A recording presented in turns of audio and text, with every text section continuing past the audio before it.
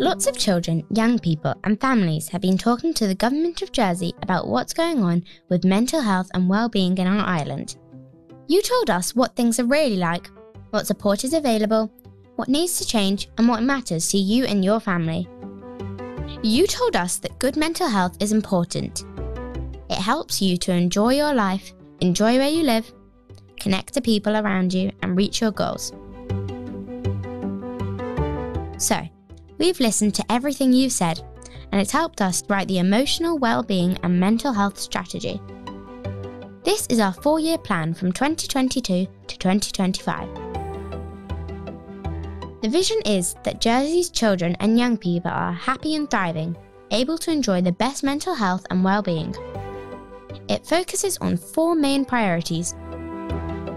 Priority 1, promoting well-being and mental health so you and those that care for you understand well-being and mental health and how to stay well and resilient.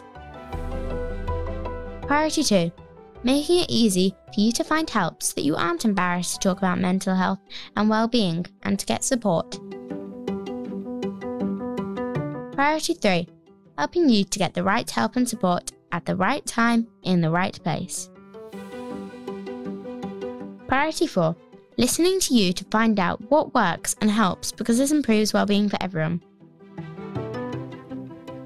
There are 16 different actions we're taking to make sure this plan works and makes a real difference to your life. So, go on, find out more about the plan and what's happening for children, young people and families in Jersey.